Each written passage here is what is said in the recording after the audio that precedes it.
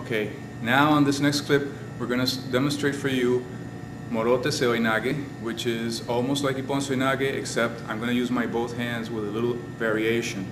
And here's how it looks.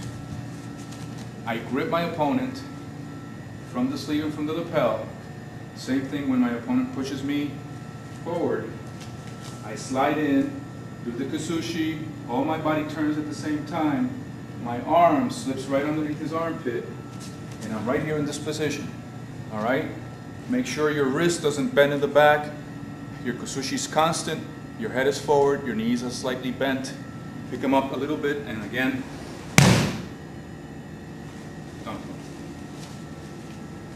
On real time, he pushes inside.